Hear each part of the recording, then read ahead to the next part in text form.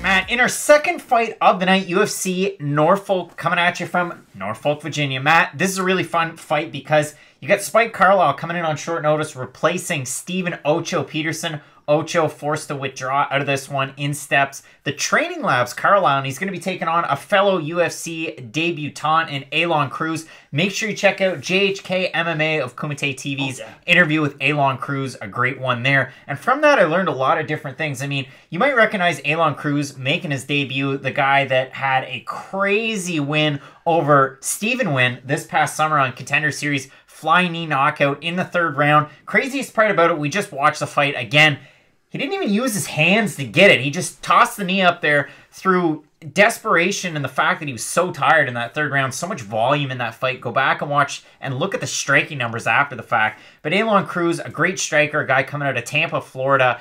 And he's taken on Spike Carlyle. And this is a guy that has a black belt in judo, a brown belt in Brazilian Jiu-Jitsu. But his striking's great. And he's one of those guys at 145 that was already thick. So I'll be interested to see how he comes in here at 155 on short notice. But it should be a great fight, Matt. I mean, what do you expect when you have two guys making their UFC debuts like this? For Spike Carlyle, and you brought it up too, he's a really good grappler, but he does kind of fall in love with his hands sometimes, and he will play that game with you. He's good at it, though. He is good at it, but if you're fighting a guy like Aalon Cruz, who is known for it, and that's his bread and butter, you're probably not going to be able to beat him in that game. So if I'm Spike Carlyle, you definitely want to use your kind of bread and butter, which is the judo and jiu-jitsu, of course. But if he does stay on the feet for any period of time, he's going to be in danger. But like you said, even though that's not his main thing, which is striking for Spike Carlyle, he's still very, very good at it, so there's not really a big weakness to his game. All that being said, just the versatility of Aalon Cruz's striking style. He throws so many different kicks, flying knee, spinning back fist. He can kind of do everything on the feet. I feel like it's going to be a really hard fight for Spike Carlyle, and he can't get it to the griddle.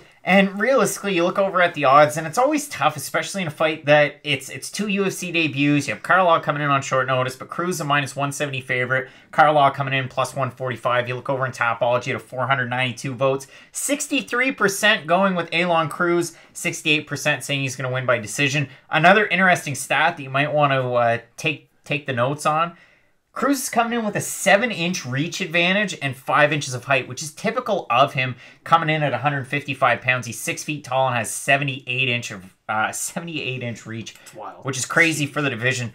Really, really fun fight. Really good fight, Matt. What are you thinking here? I think Aalon Cruz is going to win it. Like I said, if Spike Carlyle cannot get the fight to the ground, he's basically going to get beat up for a lot of it. I do think just the range is going to be an issue, and especially if you're fighting a guy with a massive range advantage over you, it's going to be really hard to get to him in the first place to try to take him down. So I feel like Aalon Cruz is going to be able to kind of beat him up from the outside for the most part. And I mean, Spike Carlyle coming from a team like the Training Lab, you have a lot of good training partners in that weight range. I mean, look, TJ Dillashaw, you've got Syed Awad, you've got Juan Archuleta, so there's a lot of great people to train with. I'm going to agree with you. I'm going to take Aalon Cruz here. Should be a great fight. I mean, go back and watch that highlight reel knockout. The spinning back fist of Carlyle, the flying knee of Cruz. And while you're watching those, make sure you check out our UFC Norfolk predictions.